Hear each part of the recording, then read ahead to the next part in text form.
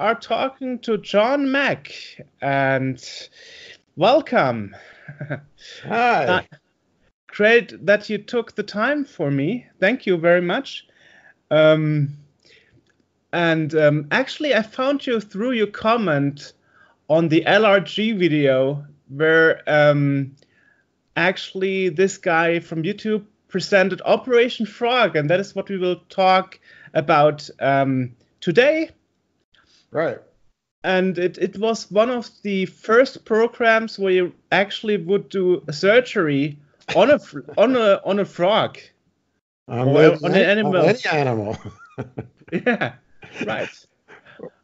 So yeah.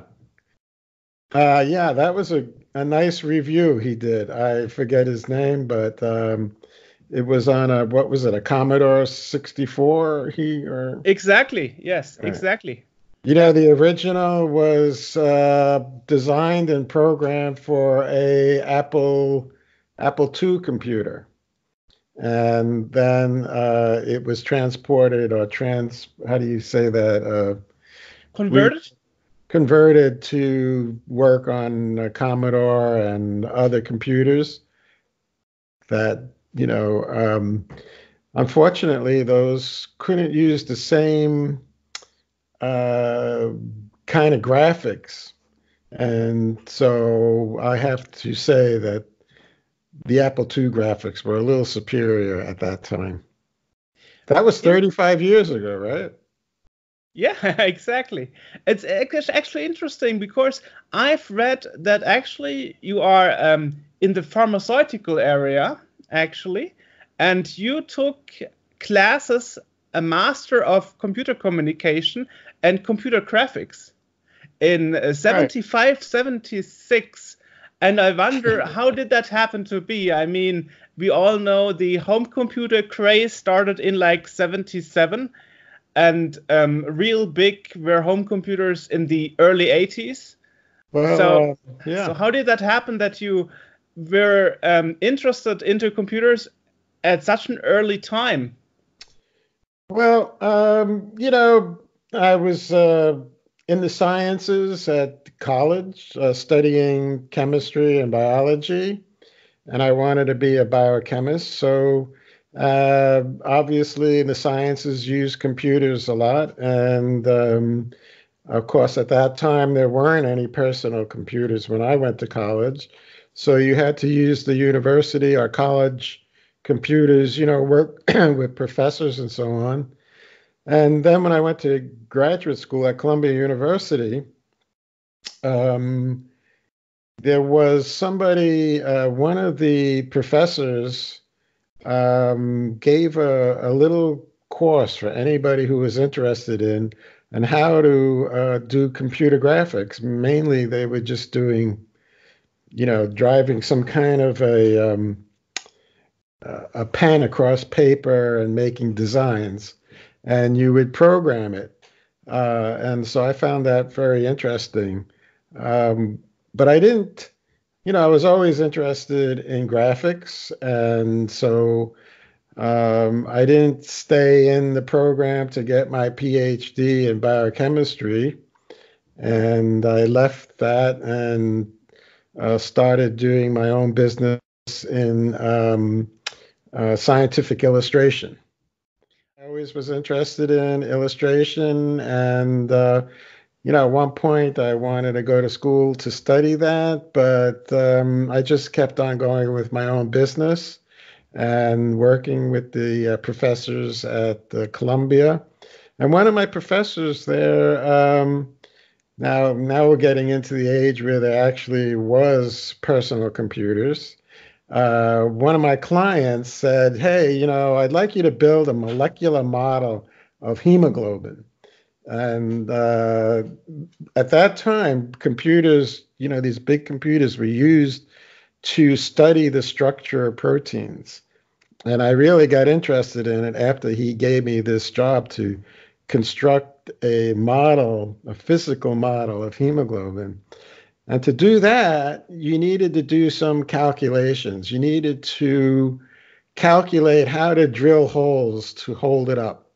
And I won't get into the details, But I asked a friend at Columbia, and we did some time sharing on the IBM 360 computer and the main campus at Columbia. He wrote the program in Fortran, I believe, and would run it for me to show you every possible place where to drill the holes and what the angles had to be. And I could plan the model. But unfortunately, the IBM 360 and the time sharing computers didn't have real computer graphics. That wasn't part of it. So it's okay to drill, a hole to hold up something, but so you had these rods going through the molecule, through the model, and you had to know if there were other molecules in the way. If you want to put a rod here, well, what's below it? Is it going to hit something?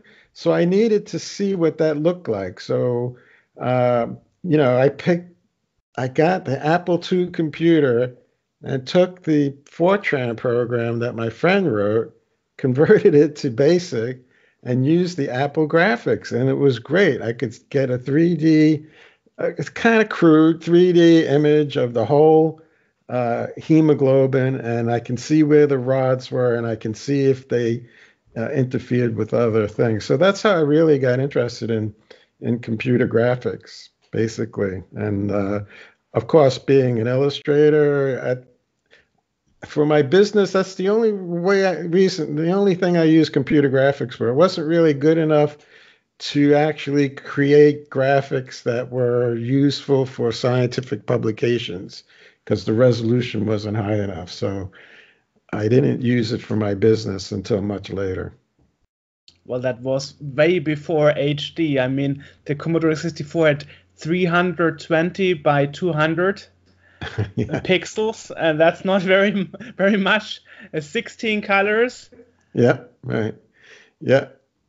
Yeah. So it's amazing what, with some creativity, what you can do with that. And I really am glad that I had the opportunity to work with that kind of, low resolution technology because I got to understand how computer graphics were generated. And later on, you mentioned that I was working in the pharmaceutical industry.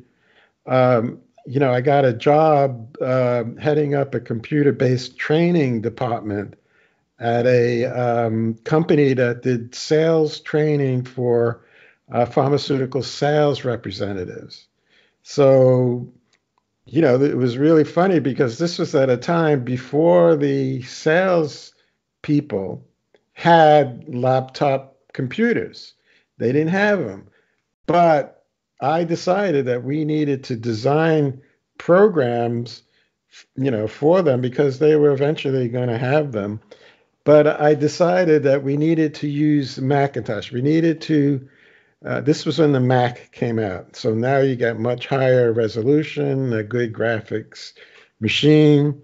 And I decided that we needed to have our artists develop the original graphics at the highest possible resolution, because then you can always dumb it down to whatever resolution they were using on their laptops. And meanwhile, you would be way ahead of the game by having this library of high resolution images that could also be used in other kinds of presentations where higher resolution was required. So that was a good experience, and that's how I got really into um, computer graphics. But the Operation Frog happened before that, before I got into the pharmaceutical industry. So that was that actually got me the job when I showed them Operation Frog. They liked it so much they hired me. So it's not kind of like with other people in the industry that well just learned coding and developed some games for the Commodore 64 or other computers to finance a college or to finance studies they make. You actually did this all before. Um, Yeah, I was interested in programming, but I kind of felt I wanted to do maybe more creative things. I don't know. I wish I had studied programming more, but um, there were a lot better programmers than me, especially when we did Operation Frog, because they were all programming in assembly language. I don't know if you're familiar with that, but never learned it, but it's still on my bucket list of things to do. Yeah.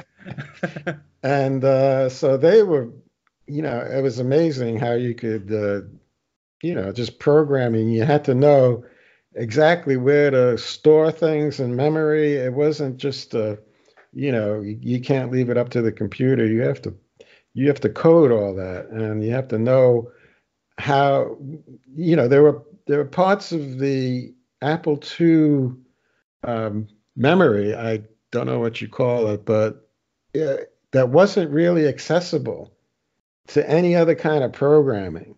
And so if you knew how to access that part of memory, you can get a lot more memory and a lot bigger, a lot more complicated programs to run. And that's what they were doing. And that's why I decided to work with them, because not only was there graphics, there was animation. The whole thing was animated, it and it was because of the way they use memory, and of course the efficiency of programming at that level, I guess.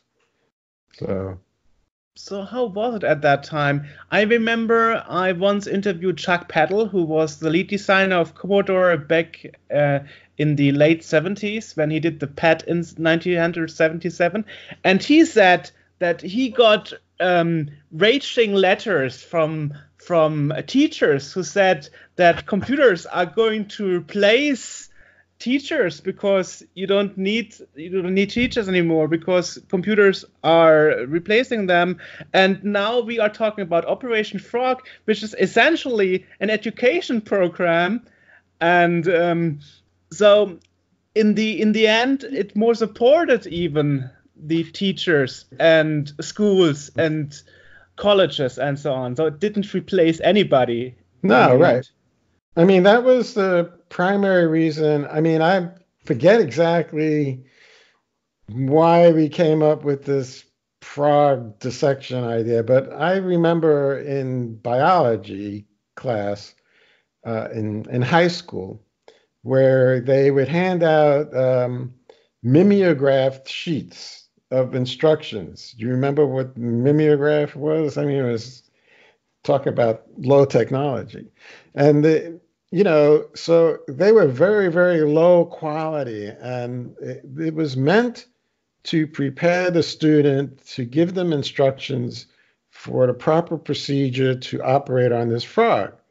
Um, and it was terrible. I mean, it's like a user's manual that was very badly written. So I said, we can improve that. We can, this program can actually help teachers. If the students were to use this program beforehand, they would have a lot more fun, and it would be a lot better than handing out these mimeograph things. But I didn't really design it to replace the actual dissection of frogs, even though, I don't know, I guess now it's not politically correct to have sacrifice all those frogs for high school students. Well, at least here in Europe, we never had that. You did? So it's only American thing. We only saw it in the movies, So and how did it actually happen? Did you approach Scholastic and said you have an idea for a education program, or how did that start actually? Well, I work with a small company of the programmers who had already, I think, published a couple of games, computer graphic games. Actually, Uh, this one. yeah, that's the Scholastic version for the Commodore, right? Exactly, Oh, yes. I should go and get I have the box. I have the box for the Apple II one. And, And that's a disk, and yeah. it's still working. You know, Yeah. you had to turn the disk. You had to turn the disk upside down to get the information on the back side. It was recorded too. Exactly. It always says a flip disk. Yeah. That was funny. Um, yeah. So what was I saying about? Oh, the company was a small company. I forget how I met them. I don't know how I, really met them, but they had already done some work, maybe with Scholastic already, and they asked me, because of my background, if I could develop some kind of, I some kind of a game with them, and I, I'm trying to remember the sequence of things in my life. Uh, so I came up with this idea, and it was originally called Defrogger. Defrogger, Yeah, but that sounds a bit like the Atari game, Frogger. yeah, but we couldn't use that one. Yeah, because Atari was first, I guess. Yeah.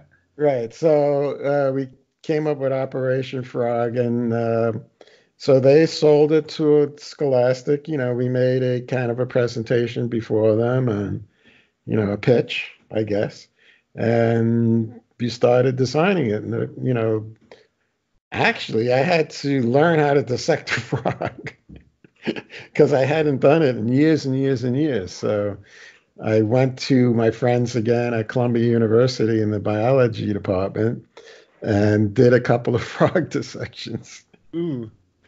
and took photographs. Ooh. I don't have the photographs anymore, I don't think they would be too tasty to show them anyway.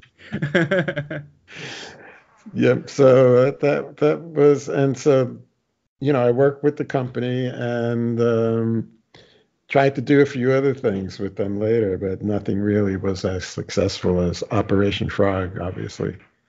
Were you aware that at this time it was one of the first programs of its kind, or had you no idea what you were doing?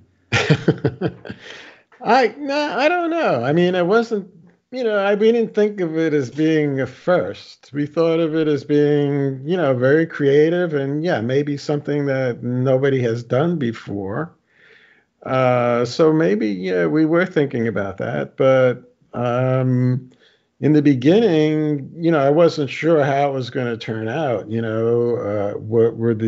the animation going to be quick enough, or otherwise they would just stop playing the game, and or could we make it challenging? So those are the things that were on my mind, and I also wanted to make it as scientifically accurate as possible. So there were three different layers of the frog you had to get through, and try to make that as realistic as possible. And, you can't get to the liver without going through the heart first or something. But now here's the game. It started with the frog was already pinned down to the table, and the chest cavity opened up. So you didn't have to do that. That was probably the most disgusting part. Interestingly, this program started with a really very well done animation, which was quite unique at its time of '84. Yeah, because they had, I guess, some proprietary code, and like I said, the way they use the memory, their use of, they're not using the, a higher level language, which would slow it down, and so it was pretty efficient. Yeah. And were you aware that this program came famous 3 years after, when a student named Jennifer Graham decided she doesn't want to do it on a living frog anymore?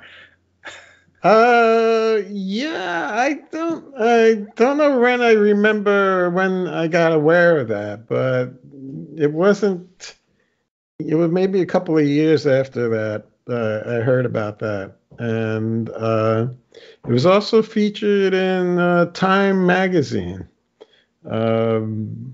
It wasn't on the cover, but they did a special on educational software, and that was one of them that they featured, Operation Frog. So, yeah, I still have that magazine.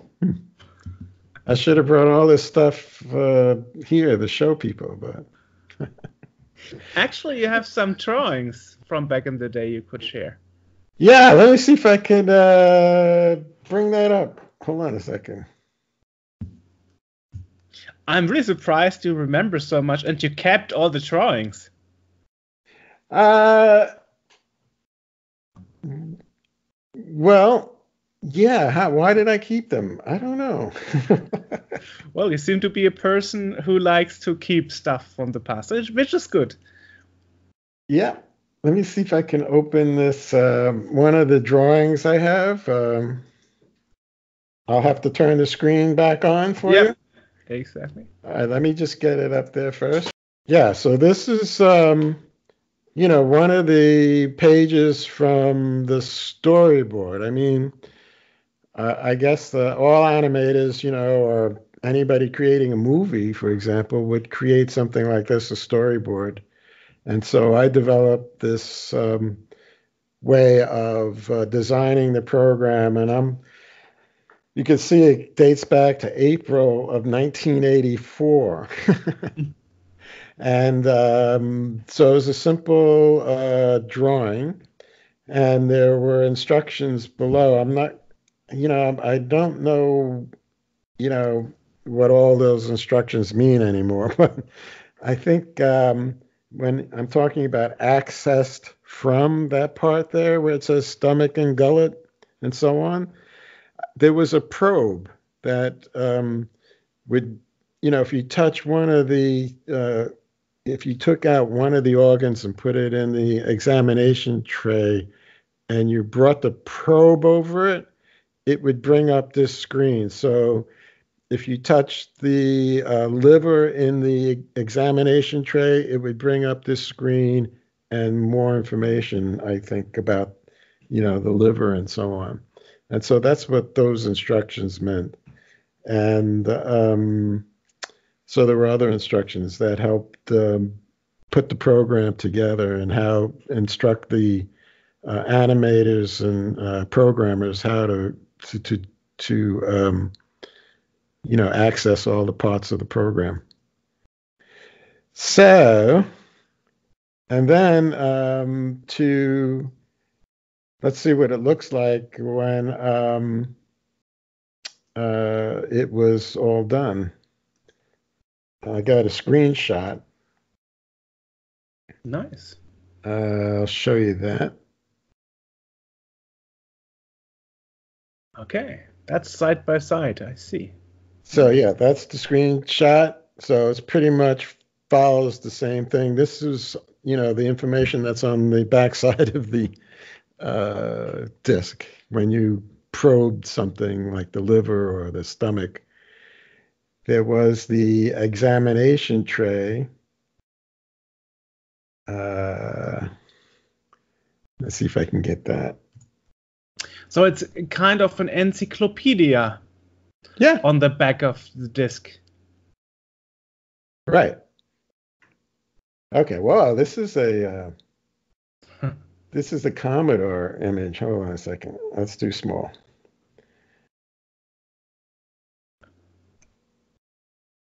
This is a very low resolution image, but well, the Commodore 64 didn't have much resolution, so yeah. So this is the probe. Well, these are the tweezers. You would take out the organ. This would be a lung, right? Yep. And then you'd have to find where it should go in the tray, examination tray. And once you got it into the tray in the right place, it would drop in. And you could, I don't know if you used a probe or the magnifying glass, but you had to use the scissors to cut it out first. There was only a couple of places. You had to maybe snip on 2 different places to remove it. I don't remember all that. So it was pretty detailed. You had to cut it out. You had to use the tweezers to remove it and put it in the right place. You had to then, I guess you could use the magnifying glass or the probe to get more information. The magnifier glass was the one that you would press for the more information. Yeah. Okay. I guess the probe was used when it was not in the tray, or it just gave you some preliminary information. But the game, it wasn't like you had to, do it in a hurry. I don't think it, was like, it wasn't competitive in that way where you get a higher score if you do it faster. I don't think it had a score. No, it didn't. It clearly didn't.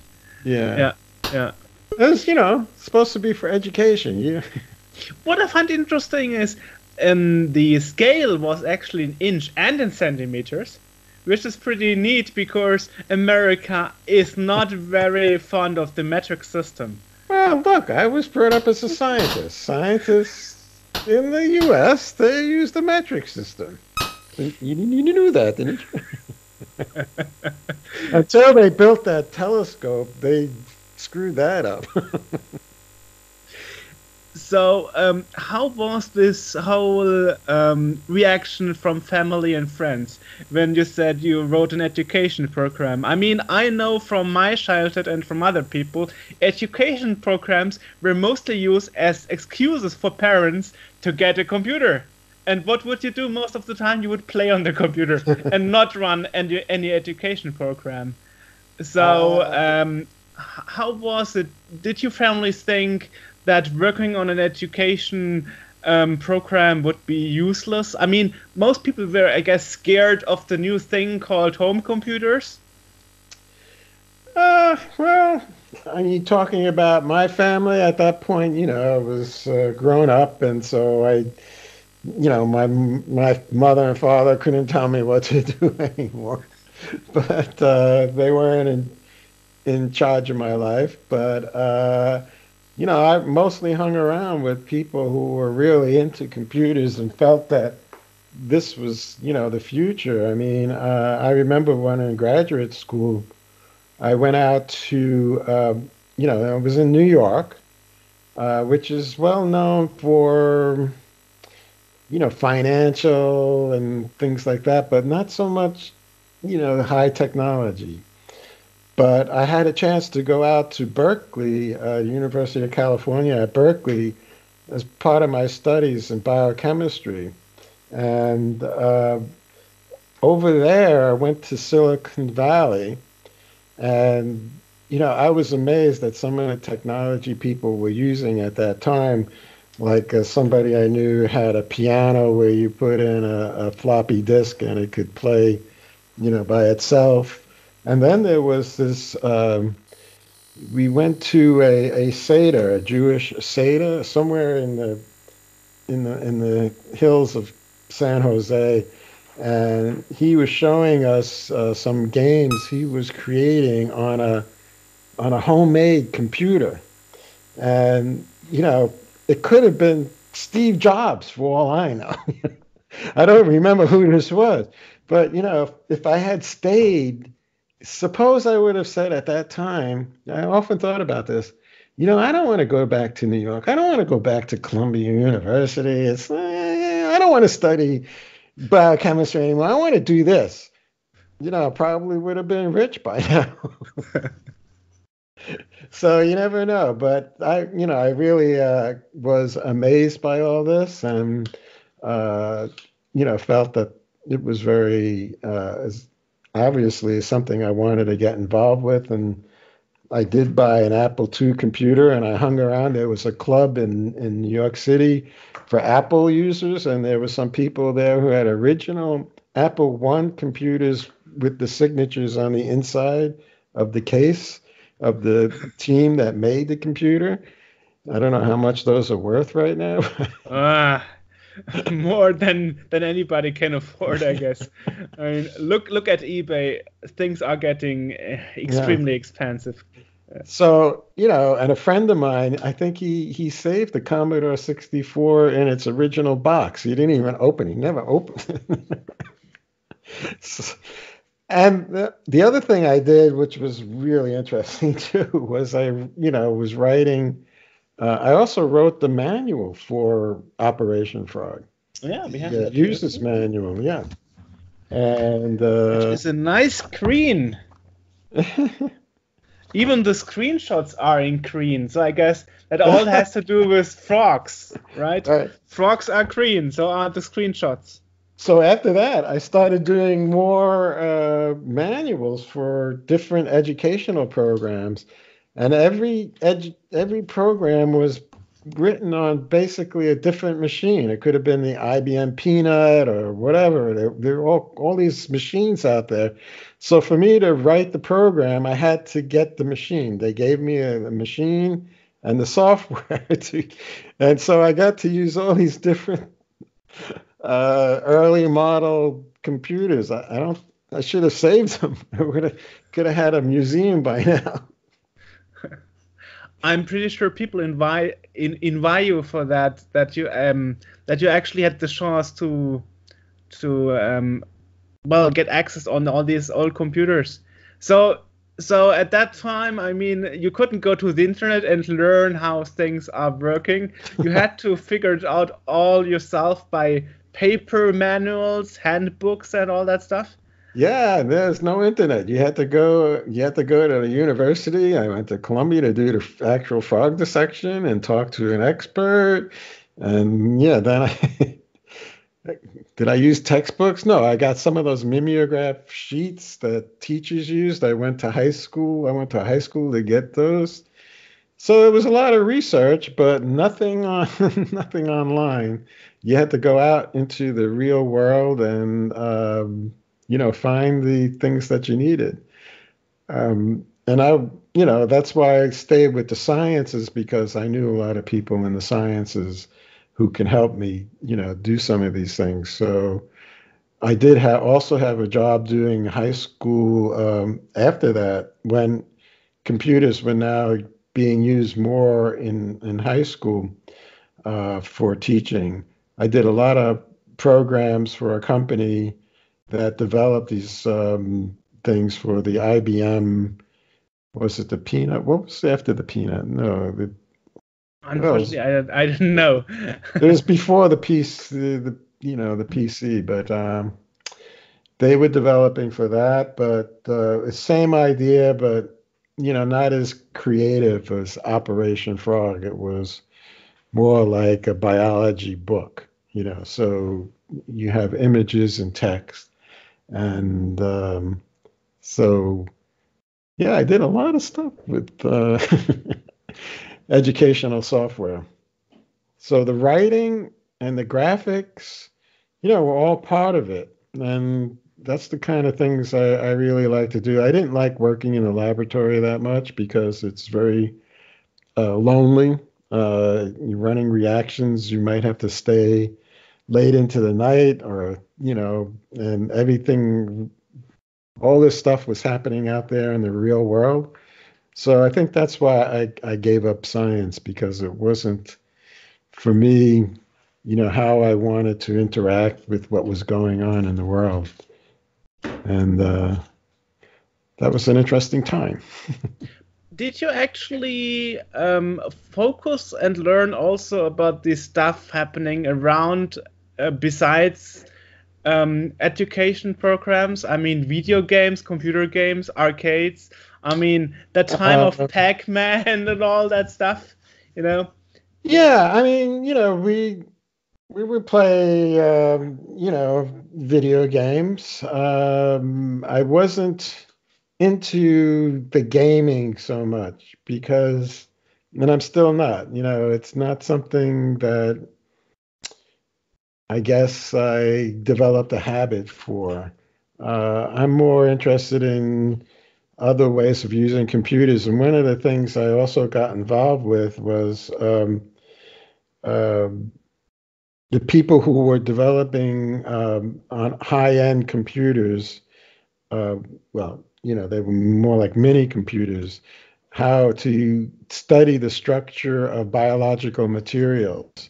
And, X-ray crystallographers, they're called, where they create now these three-dimensional models of proteins and DNA. You've seen that. Uh, and when I started that, that was very interesting. You didn't. It was, probably the area where required the most uh, sophistication and technology to create not only the graphics but to rotate it and to do scientific measurements with the images. It wasn't just to look at it; it was to actually research how this molecule might work. And I got involved with a lot of the scientists who were doing that and on their machines. I never was programming any of that, but I worked with them and when I was building these models. And it was interesting to me, though, at that time, they had these great computer graphic images of the, say, a protein like hemoglobin. Yet they wanted to build a model so they can walk around it, put their hands on it, look at it. And, so I don't know if they still do that now. Maybe it's you don't need the models anymore. And so I was in that business for a while. I probably got out at the right time. Well, I mean, if you look at what happened 20 years ago in the 90s, where people said that there will be paperless offices, and now we are printing more paper than ever because Yeah. people like to touch things and see them visually, Yeah. That's One of basically the the thing. interesting things, though, I guess, about gaming is when you can interact with people around the world in a video game. I know my brother-in-law does that a lot, and I think that's something that you can only do with computers, obviously. Mm. And I wish I don't know if there were more useful, let's say, kinds of things where people do that with computers and using game technology or computer graphics. So, VR is a topic that is raising again lately. Virtual yeah, reality. yeah, yeah, yeah. And when I was with that sales training department, we were looking at virtual reality to do some things, but it didn't really catch on at that time. So, uh, but we were looking at some pretty interesting technology. Uh, so, yeah. So, what do you think is the reason that a lot of people in the late 70s and early 80s were scared of computers, and as I mentioned earlier, were afraid that it would cost jobs? I mean, of course, automatism did cost jobs because things were automated by computers, but it also created new jobs. For example, graphic designers or programmers or something. So Right. it's a kind of a shifting. And I guess in the 70s, I guess you were in your 30s, and you must have had a different approach, because if you were afraid of computers and how it changed the world, you wouldn't have worked on Operation Frog No, I and mean, with other people. I was always in the intellectual area. I never worked, a lot with my hands and stuff that, or graphically even. I never worked, well, I, used to do oil painting and stuff like that. You can never put a real artist out of a job using a computer. I mean, there's still, and I think real artists would like to use the computer to create art. So I wouldn't put them out of work. It might enhance what they're doing. It, computers are not, not creative. So for the creative industry, I don't think people have to worry much, but it's with the automated processes that, really shouldn't be meant for people to do that stuff. you I was just reading in the New Yorker magazine about, paying people not to work because, guaranteed income. So you're not putting people out of work. There's just no work that really people have to do. Eventually, if computers do everything. I think that's an extreme, view, but people are starting to talk about that. What happens when people are put out of work by computers? You know, they just can't starve to death. So there has to be something else for people to do besides going to work every day. I mean, right now this topic, artificial intelligence, is coming up again, and cars that are driving by themselves, and then the ethical question in a car accident: who is going to survive or not? If there is a dead end in an accident and there has somebody to die, I think that's really very tricky questions. What was that? What did you say? They ask somebody to die? I don't get that. What do you mean? I mean, for example, if you're driving an automatically driving car and there's a situation where you can't make sure that everybody survives involved in the accident, and then the problem is, how do you decide who is going to die? How does the car decide? Yeah, exactly. The car isn't. Yeah. Oh, that's terrible. I mean, didn't you read those things? I haven't read about that. No. I mean, it's just a logical consequence, because if there are multiple cars involved, and there always could be a situation where you have a dead end, or as I say, a devil cycle or a catch-22 situation. Yeah. I have thought about that lots of times when driving. I say, what would happen if somebody is driving on the wrong side of the road and came right at me? Should I go left and hit him? And maybe that would be better than me going right and hitting a tree and dying. What would the car do if it was an automatic mode? Yeah, that's interesting. Yeah, it's just in a way scary if you think about the problems created by computers, or for example, when this artificial intelligence by Facebook last year developed an own language nobody could understand. They actually put the plug on that one because the scientists were scared how the program.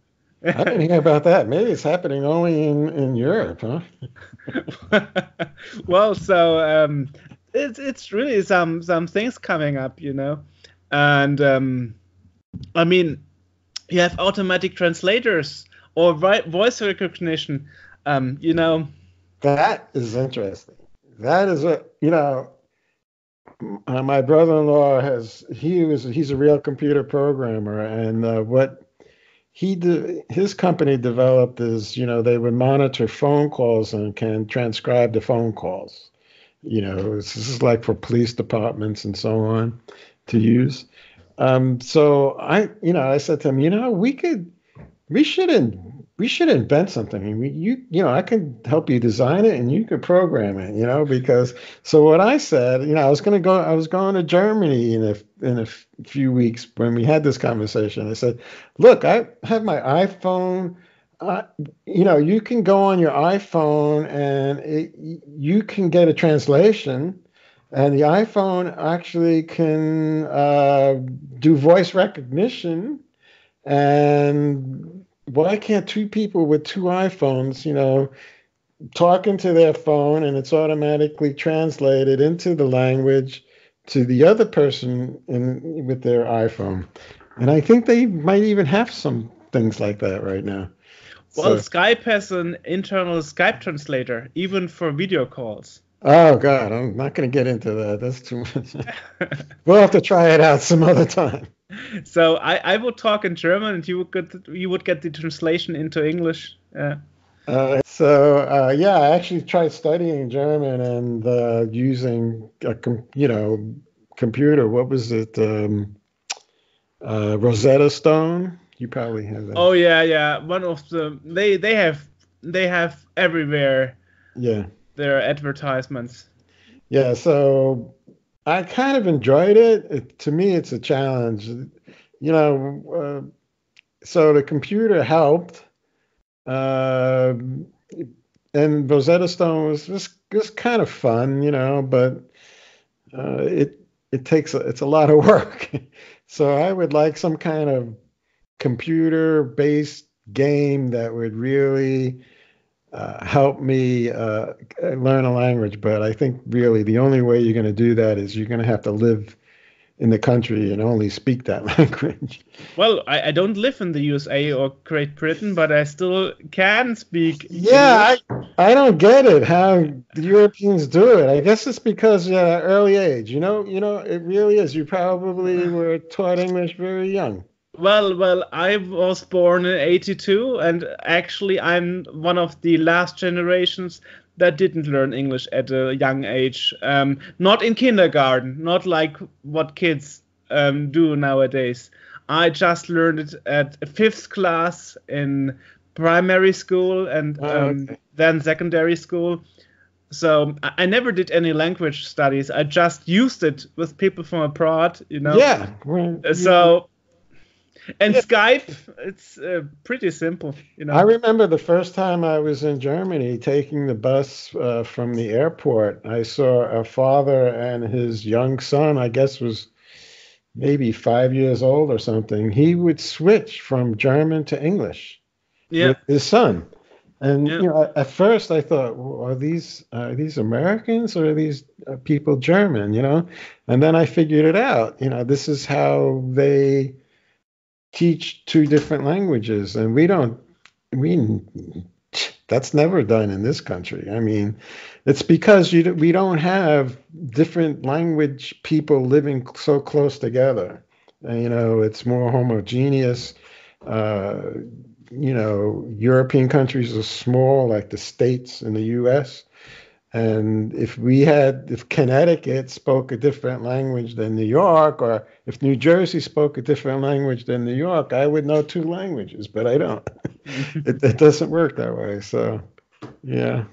Well, basically, if you talk to an American who has never been to Germany, I'm always told, so how is it living in a country where you can drive from one end to another within 2 hours? And I'm like, no, Germany is not that small. You Not are that small. mistaken here. Not that small, right? But you usually live within 2 hours of some other country. Yeah.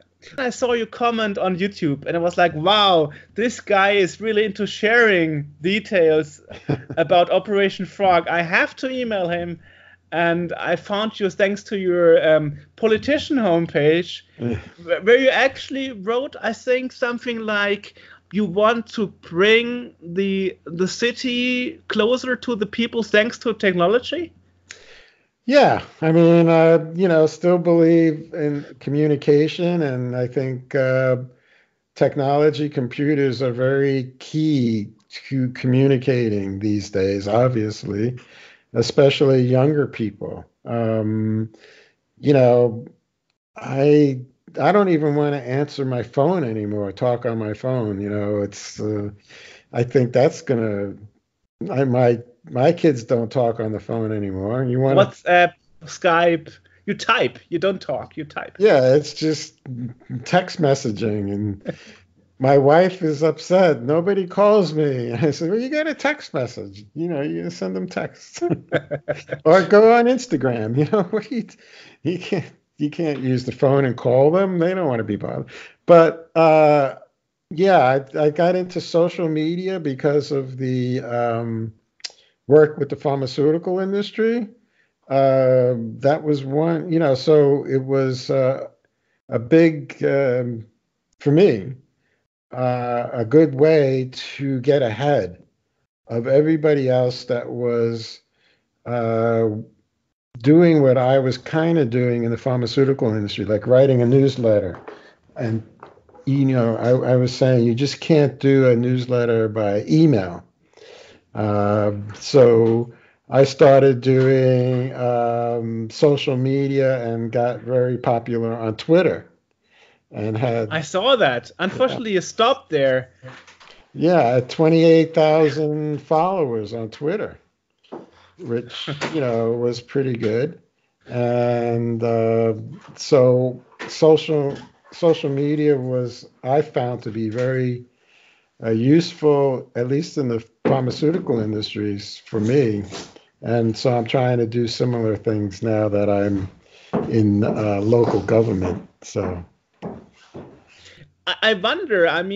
Interestingly, we always think here in Europe that Japan and USA are very modern countries, but your homepage made it look like those politicians really have to learn about how to use the internet and how to get closer to the younger generation. yeah, I'm a very skeptical person.